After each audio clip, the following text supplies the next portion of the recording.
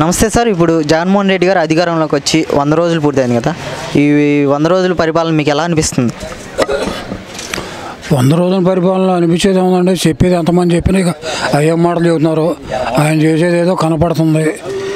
ఈ పోలవరం ఆపటం కానీ, ఏదైనా రాజధాని పనులు ఆపటం కానీ, ఏది ప్రతి విషయంలో కూడా ఆయన చేసేవన్నీ అన్ని రివర్స్ పనులు కానీ కనపడుతున్నాయి.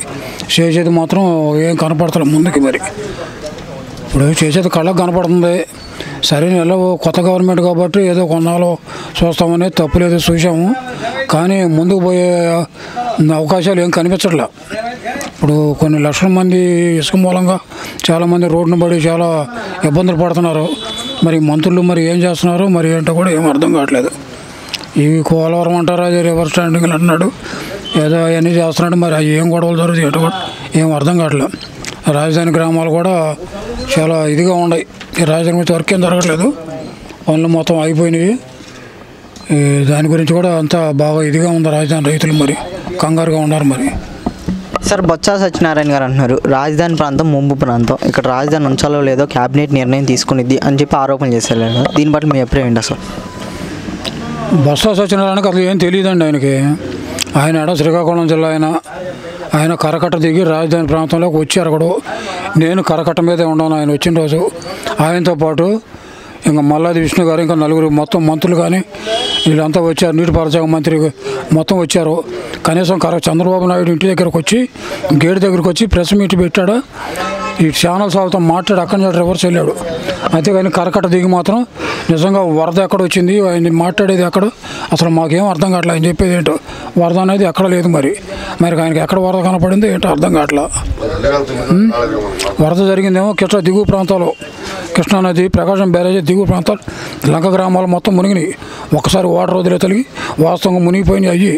ఇక్కడ మాత్రం కరకట్ట చంద్రబాబు నాయుడు ఇంటికి 6 గజాలు అవతలే ఉండే నీళ్లు, ఇల్లు మునిగిపోయిందని చెప్పి ఈ సాక్షి ఛానల్ ఇది ఒక గొడవ చేయటం, వాళ్ళ ఇంటి చుట్టూ తిరగటం, పద్దాకులు. ఏమవసరం వీళ్ళ కాడ చంద్రబాబుని ఇంటి మునిగిపోనండి. ఎవరిది ఇల్లు చంద్రబాబుదా? ఇంకో చోటకి ఆడుకో వెళ్తాడు. ఏంటి దాని గురించి అంత సబ్జెక్ట్ ఏంటి అసలు? దాని గురించి అంత మాట్లాడుతున్న అవసరం ఏంటి? ఈ డ్రోన్లు అంటారా, డ్రోన్లు ఏదో పెట్టి తీస్తున్నాం, మేము వరద ప్రాంతాలు గుర్తిస్తాం తీస్తున్నాం అన్నారు. సరే వదిలేండి, అది పాపమో పుణ్యమో.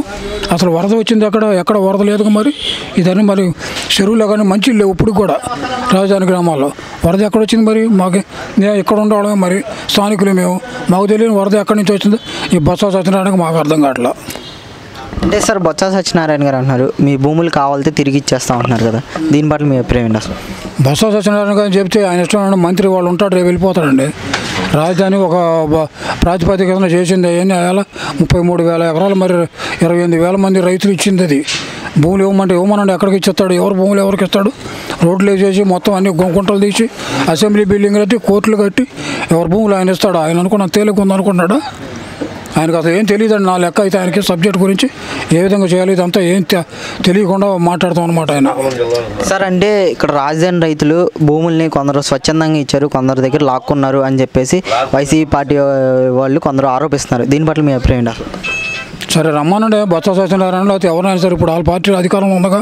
ఇప్పుడు వచ్చి ఏ రైతు మరి దగ్గర బలవంతంగా భూమి తీసుకున్నారో చెప్తే 4 ఎకరాలు అడిగి రాపిస్తాను రమ్మానండి. ఎవడో చెప్పేవాడు వాళ్ళు ఉండగా చెప్పారు భూములు లాక్కున్నారని వచ్చి చెప్పమని ఇక్కడికి వచ్చి రాజధానిలోకి వచ్చి కనీసం ఒక రైతు చెప్పమేనండి. ఎవరు భూమి బలవంతంగా లాక్కున్నారు, ఎవడన్నా ఈ మట్టి ఇచ్చారా, రైతులు స్వచ్ఛందంగా ఇచ్చారా? ఇక్కడే తెలుస్తుంది మీకు అడిగితే, ఎక్కడో అడగక్కర్లా. కావాలని వాళ్ళు ఏదో రాజకీయంగా ఏదో భూములు లాక్కున్నారు, అది లాక్కుని ఇదని చెప్పడం వస్తాయి ఇదనమాట. ఇది గిట్టనాళ్ళు పార్టీ ప్రచారంగా ఏదో కొంతమంది చేసుకుంటారు. తప్పులు ఇది ఎప్పుడైనా రాజకీయాలు ఉంటాయి. గిట్టనాళ్ళు చేసే ప్రచారం ఇది. నాకుంది 4 ఎకరాలు స్వచ్ఛందంగా ఇచ్చాను భూమి. ఒకళ్ళు బలవంతం చేసేది ఏంటి? చంద్రబాబు మన ఇంటికాడికి వచ్చి ఇది ఇవ్వమన్నాడా, లేదా ఎస్ఐ ఇవ్వమన్నాడా, సిఐ ఏ రాజకీయ నాయకుడు చేయమన్నాడు? భూముల్ని ఎవరి కాళ్ళు ఇచ్చారు పోయి, దాంట్లో తప్పేముంది? దాంట్లో ఇష్టపడి ఇచ్చుకున్నారు. ఈనాళ్ళు ఇవ్వలేదు. భూములు లాక్కున్నారు ప్రచారాలు చేసి అన్నీ చేయటం తప్పితే ఏమి అంత అబద్ధం అండి. అది నాకు తెలిసినంత. అది అంటే ఒక క్యాబినెట్ మినిస్టర్ ఇలా వ్యాఖ్యలు చేస్తుండగా ఒక సీఎం అయి ఉండి ఇంతవరకు ఎందుకని స్పందించలేదంటారు? అది ఆయన విజ్ఞతగా మేము వదిలేస్తున్నాం అండి. ఎంతమంది ఈ విధంగా గొడవలు పెట్టి తిండి తిప్పలు లేకుండా రాజధాని అల్లాడుతున్నారు. దాని గురించి కనీసం సరే ఆయన అమెరికాలో ఉన్నప్పుడు ఏదో బస్సు వచ్చినట్టు మాట్లాడండి. వచ్చినా కానీ దీని గురించి ప్రెస్ మీట్స్ పెట్టి దీని గురించి ఏదో ఒకటి స్టేట్మెంట్ ఇవ్వాలి. జనాన్ని ఎంత చేయాల్సిన అవసరం ఏంది? టెన్షన్ ఒక ప్రెస్ మీట్ మీద రాజధాని ఉంటుందనో లేకపోతే ఎత్తేస్తామనో లేకపోతే ఇక్కడే పెట్టి సీడ్ క్యాపిటల్ కొన్ని ఏరియాలో డెవలప్ చేస్తామని ఏదో చెప్పొచ్చు కదా. ఆయన తప్పే ఉందంటూ ముఖ్యమంత్రి దాని గురించి ఎంత మటుకు నోటి నుంచి మాట రాలేదు. మరి అది ఏ ముఖ్యమంత్రి ఏంటో మరి మాకు కూడా అర్థం కావట్లేదు. అంటే జగన్మోహన్ రెడ్డి గారు అన్నారంట మోదీ గారి దగ్గరికి వెళ్ళి మాకు రాజధానికి నిధులు అవసరం లేదు, నవరత్నాలకు నిధులు ఇవ్వడం చాలు అన్నారంట. దీని పట్ల మీ అభిప్రాయం ఏంటి? అసలు రాజధాని మళ్ళీ నిర్మించే అవకాశాలు వాళ్ళకి ఆలోచనలు ఉన్నాయా లేవని అంటారా? వాళ్ళు ఎవరండి?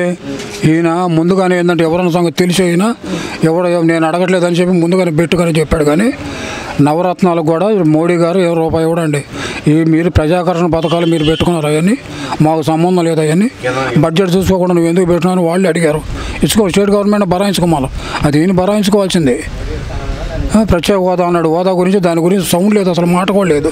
ఏం మాట్లాడవచ్చు అడగొచ్చుగా. అయాలు మరి ఇటు విధంగా మాట్లాడే బాధను పడ్డారుగా.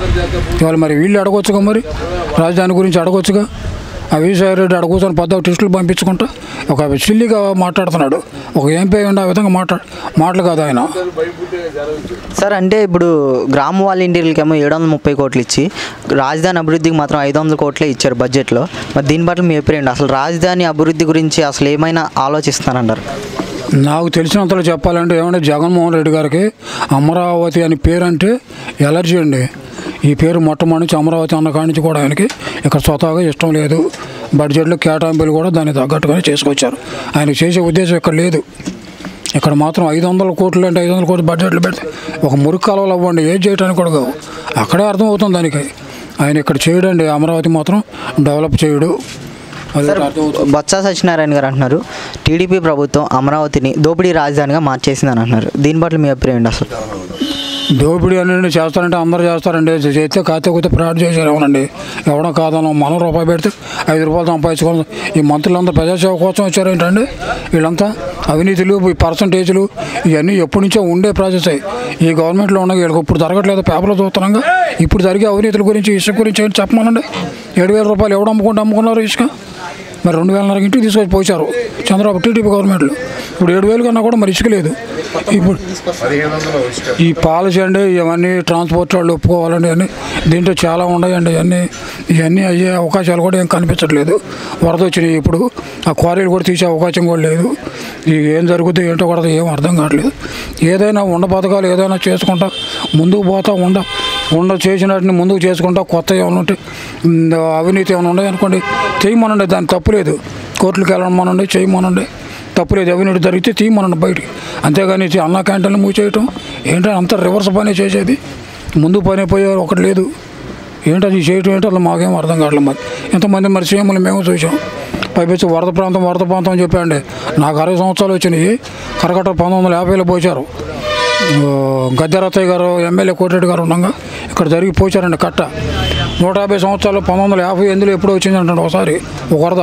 ఆయాలంటే కరకట్ట లేదండి, 25 అడుగులు ఎత్తున కరకట్ట పోచారు. అప్పుడు ఏంటంటే ఫ్లడ్ వస్తామంటే ఇప్పుడు వాళ్ళకి తెలియదు. కృష్ణా నది బాగా వాటర్ వచ్చినప్పుడు అప్పుడు డ్యాములు పాళ్ళు ఇవ్వండి, మొత్తం బర్రను వచ్చేసి పొలాల మీద పడి పొలాలు మునిగాయి. అప్పుడు వచ్చి రాజధాని ప్రాంతం అంతా మునగటం అప్పుడు జరిగేదండి. ఇప్పుడు కరకట్ట పోసారు, పైన డ్యాములు కూడా చాలా కట్టారండి. మొత్తం స్టోరేజ్ ఎన్ని క్యూసెక్లు వస్తుంది ఏంటి మొత్తం అంతా లెక్క ఉంది. ఎట్ట పడితే అట్లా వాటర్ రాదండి. పైపెచ్చి నాకు తెలిసినా కూడా ఈ 60 సంవత్సరాలు ఎప్పుడు అన్నాడు కరకట్ట దాటి నీళ్ళు వచ్చి ఎరగవు. అసలు వరద అనేది మేము ఎరగం. అసలు ఇవన్నీ కావాలని చేసే ప్రచారాలు. అంటే irrigation department minister Anil Kumar Yadav గారు అంటున్నారు మేము వరదలని సరిగా ఇంప్లిమెంట్ చేసి చాకచక్యంగా సముద్రంలోకి వాటర్ రిలీజ్ చేసాము అని అంటున్నారు. దీని పట్ల మీరేమంటారు? మరి ఎందుకు ఆపారండి? ప్రకాశం బ్యారేజీ 12 అడుగులున్నర ఎందుకు ఉంచారు? పైనుంచి ఫ్లడ్ వస్తుంది, పైనుంచి చెప్పి ఇంటిమేట్ చేశారు. ఇచ్చినప్పుడు వాటర్ వేయడం మరి బ్యారేజ్ దగ్గర నువ్వు ఎందుకు వాటర్ వదిలే అది 12 అడుగులు నీళ్ళు ఆపన్న పెట్టి ఆ నీళ్ళు కలిపి ఒక్కసారి వెళ్తే 8 లక్షల కీసుకులు పోయి లంకరామాలు మనకేం చేస్తాయి మాకు తెలియదా? లెగిస్తే మేము కట్ట బ్యారేజీ కాడ ఉండేవాడిని నేను. అంత వాటర్ ఎందుకు వదిలేరు మరి? అసలు కిందకి వదలాల్సిన అవసరం ఏంటి? చాలామంది అంటున్నారు ఈ వాటర్ను రాయలసీమకి తరలించవచ్చు అని ఆరోపిస్తున్నారు కదా, మీరేమంటారు? రాయలసీమ తరలించంటే అక్కడ వేరే ప్రాంతంలో జరిగే దాని గురించి మాకు అవగాహన లేదండి. మరి అక్కడ లిఫ్ట్ శ్రీశైలం నుంచి పెట్టో మరి సాగర్ నుంచి రాయలసీమకి మరి వాటర్ పంపించాల్సిన నెక్స్ట్ అవసరం ఉందేమో, పంపించవచ్చేమో. మరి వాళ్ళు ఎందుకు పంపించలేదు మరి ఏంటో. మినిస్టర్ అనిల్ కుమార్ యాదవ్ గారికి అవగాహన లేదని కొందరు ఆరోపిస్తున్నారు, మీరేమంటారు? లేదండి, ఆయనకు అసలు ఆయన సబ్జెక్టు అసలు ఆయన ఏదో చేశాడు, కాలం కలిసి వచ్చింది, ఆయన ఏదో మంత్రి అయ్యాడు కానీ అసలు ఏమీ తెలియదండి. ఒక మంత్రిగా ఒక మాట మాట్లాడతాం, ఆయనకు అసలు కీచకులు ఏంటో కూడా తెలియని ఆయన మంత్రి చేశాడంటే ఇక మా కర్మ అనుకున్నామండి. ఇక ఏం లేదు, అంత మా కర్మ బట్టి మేము బరాయిస్తున్నాం. ఇక ఓట్లు వేసిన నేరానికి మేమందరం ఓట్లు వేసామండి. ఆ విధంగా చేస్తాడని మేమందరం ఊహించలేదు. ఇంత దరిద్రంగా ఎట్లా చేసాము చేయడం. అవినీతి జరిగితే జరగవచ్చండి, పోలవరం కాదంటలేదు. పోలవరం సబ్జెక్ట్ ఉంది, అవినీతి జరిగింది ఏమనండి. నువ్వు నేను చూసిన కాదు, చేసిన వాళ్ళకు ఉంటే దాని ప్రాజెక్ట్ దానికి చేయండి. అవినీతి ఉంటే బయటికి తీయండి, చేయండి, తప్పు లేదు. అంతేగాని తీసేసి నవయోగ వాళ్ళ దగ్గర నుంచి వేరే వాళ్ళకి ఇస్తానంటావు, కేంద్రం వాళ్ళే వద్దంటారు. మరి తక్కువ కాస్ట్కి ఏమన్నా వద్దా అని అంటే దానికి సమాధానం చెప్పరు. మరి కట్టిన దాన్ని కొత్త వాళ్ళకి ఇస్తే దానికి గ్యారెంటీ అడుగుతున్నారు వాళ్ళు ముందు. అది పెద్ద బడ్జెట్ కాబట్టి కట్టిన దానికి గ్యారెంటీ అడుగుతున్నారు ముందు. పటిష్టంగా ఉంటుందా లేదా, ఇది కట్టింది దానికి ఏంటి నువ్వు షూరిటీ ఏమైనా ఇస్తావా అని అడిగితే దానికి సమాధానం చెప్పరు. ఆయన 70% అయిపోయిందని 30% ఏంటంటే అది ఆపటం ఏంటి కదా. అదంతా మరి ఏదంటే ఇక రామరావతి చేసినా చంద్రబాబుకి వస్తుందండి పేరు. ఆయన పోలవరం చేసినా వాళ్ళకే వస్తుంది, చంద్రబాబుకి వస్తుంది. ఇవన్నీ చేయకూడదు. కొత్త టెండర్లు ఇచ్చుకోవాలి, కొత్త కమిషన్లు రావాలి, కొత్త పనులు చేసుకోవాలి. వాళ్ళు ఉద్దేశాలు అయ్యే కనపడుతున్నాయి, ఏం కనపడతలేదు.